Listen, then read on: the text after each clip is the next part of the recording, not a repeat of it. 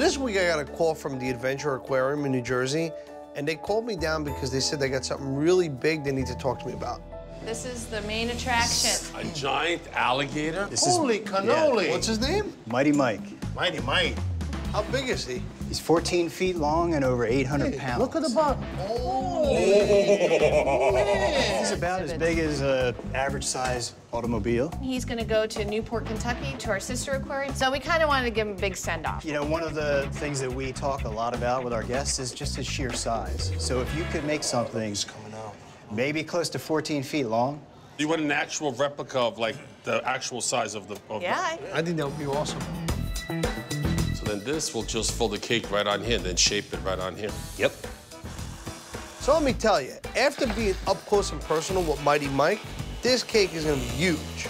This is a big cake.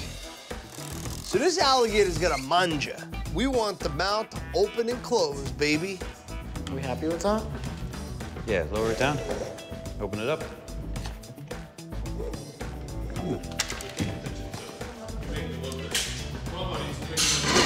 Oh. I don't know what he thought was gonna happen there. It worked.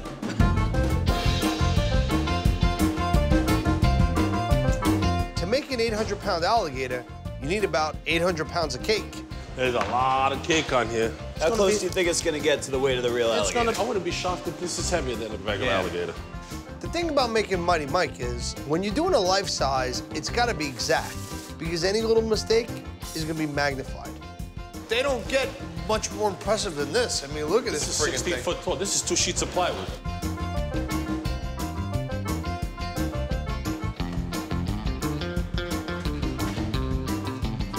So to get the alligator skin to really look authentic, we used a cobblestone mat and kind of embossed the modeling chocolate in it.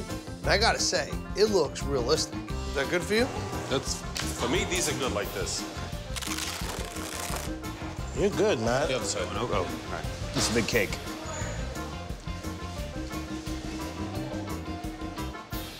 Right?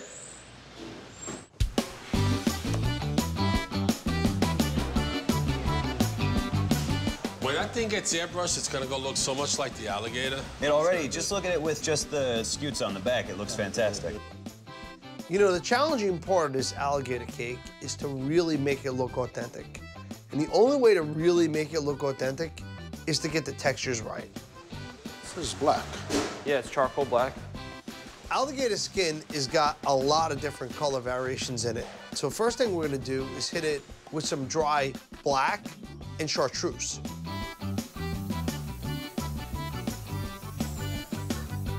I want to get the alligator to look like he jumped right out of the water. So I'm airbrushing some iridescent pearl on there to give it a shiny gloss. And the more we layered it, the more she looked like coming to life. This is a cake! Rah!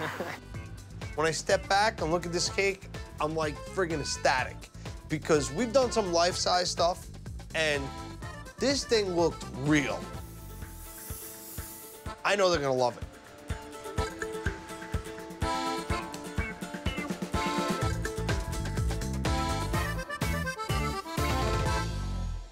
That's alligator.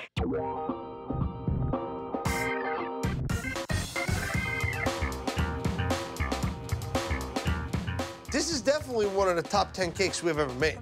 Definitely. This goes in the Buddy Playbook on the top 10 list. And it ain't easy to get on that list because I've made a lot of cakes. Top 10, baby. Ah.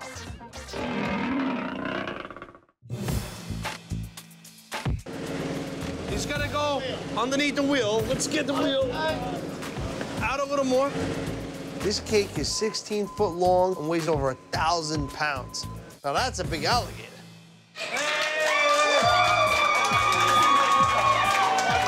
Oh my God. Guys, how we doing? Oh my God. Holy cow. Nice job. Everybody's floored by the cake, but they haven't seen a mangiata yet. They're gonna love it. Ready, go.